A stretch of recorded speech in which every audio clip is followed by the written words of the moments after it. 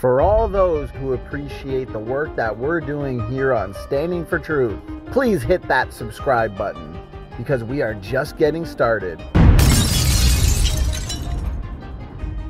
Batman coming at you. How you doing, patrons? What are some of the various lines of evidence the evolutionists look to for support of universal common ancestry? They frequently look to homology, transitional forms, and nested hierarchical patterns. All of these lines of evidence are agnostic to the creation versus evolution debate. For example, when it comes to homology, we know that human designers build in homologous patterns. And we can even see homologous patterns at the blueprint level.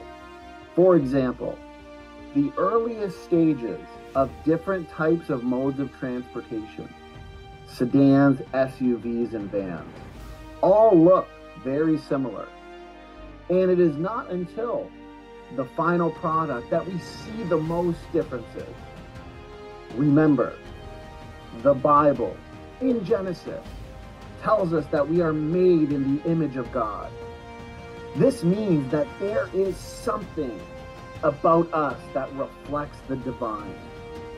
We should be able to get an idea into how God may have designed the biological world, simply based on the way we, as humans, as engineers, design and build things. It turns out that humans also build vehicles that seem to blend the features of multiple types of vehicles. One such vehicle that comes to mind is an amphibious assault vehicle, which happens to blend the features of both a land vehicle and a vehicle built for the sea.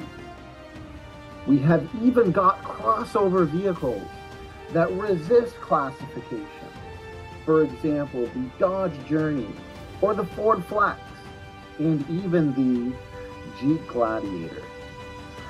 These, according to the evolutionists, would be the perfect example of a transitional form, when in fact it's just evidence of good design, good forward thinking, pointing us back to the forward thinker, the designer, the God of the Bible. Lastly, when it comes to these groups within groups patterns, these patterns that evolutionists look to as evidence for descent with modification and universal common ancestry. These nested hierarchical patterns, the structure of life, are found far and wide in the design world. In other words, we can find an echo of the overall pattern of life in the design realm. This did not have to be true, and yet it is. We can see hierarchical patterns at the visible level and the blueprint level. The critics of biblical creation and independent origins, those that favor universal common ancestry, may as well just look to the sky being blue and the earth being round as evidence for their model and their position. They might as well just point out the fact that water is wet. When both models can explain the data, that data becomes agnostic to the debate. Now, the reason why the evidence, the empirical data best supports the independent origins model is because numerous lines of evidence exist that only biblical creation and the biblical model of separate ancestry can explain. This model of independent origins also makes the very best testable prediction, which is the gold standard of science. It was the evolutionists years and years and years ago that set that standard. They today are not meeting that standard. The young earth creationists are.